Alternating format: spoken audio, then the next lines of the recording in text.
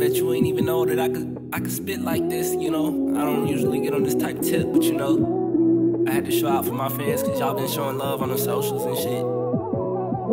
Vex. Yeah.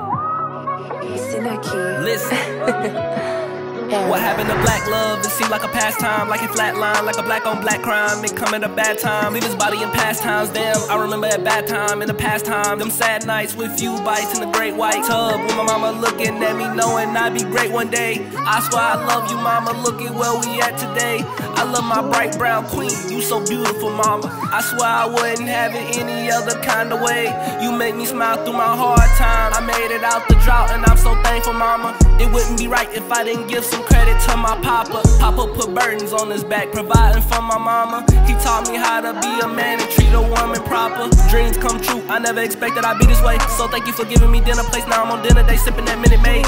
It took a minute to see the progression. I promise it wasn't a minute take. I promise it's worth it, I feel like the greatest. I'm writing this song to commemorate, facilitate, indoctrinate, to predicate love and peace and constant healing. I'm loving my people, but why we sick in the head and always killing our brothers? We never protected our mothers. We not doing better than others. We selling our soul for the money. Our struggles are different than others, but we put the others above us. Are you not seeing the problems?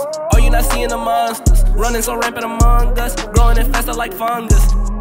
Yeah, they growing, they fester like fungus. They running so rampant among us. We claiming we thuggin', they thug us. They drug us, then drug bust. But what is the plug bust? We plugged in the socials, the media oppress us. They feeding us depression and good time suppression. The government ain't on your side, they always neglect us. They tryna get rid of abortion, but all these prices are scorching. They disrespecting our sisters and disrespecting our mothers. Well, all the niggas that's thuggin', we gotta make a change. Black women fighting for us, but will we do the same?